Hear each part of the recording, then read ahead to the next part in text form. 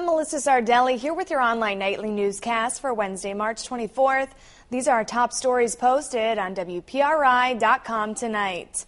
A young couple is found dead in their North Providence apartment, and police believe it was a murder-suicide. The incident happening at the Robin Hollow apartment complex on Gillian Avenue in North Providence, seen here on the Pinpoint News Tracker.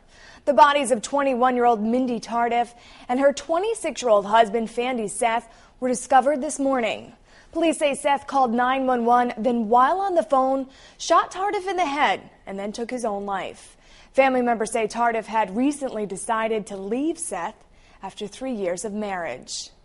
And we have uncovered new details on a shooting in Providence. 3 teens are still recovering tonight after being shot in South Providence. The teens had just left a basketball game at the Davy Lopes Recreation Center. One was shot in the calf, one in the shoulder, and one in the buttocks. We checked with police. They tell us no arrests have been made. A judge is trying to decide if a mistrial should be declared in a case of a Providence police officer charged with on-duty rape.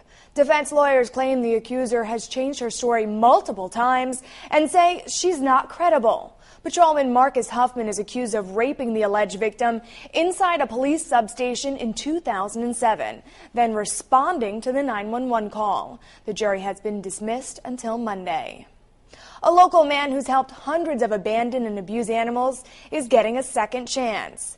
Dan McKenzie, the former owner of Bonnydale Farms, tells Eyewitness News that he has a new location for the farm. And we told you at the end of last year that the Gloucester farm was foreclosed due to a mortgage mishap. McKenzie says the new safe haven in North Scituate is set to open later this month. And be sure to stay here on WPRI.com for all your latest news.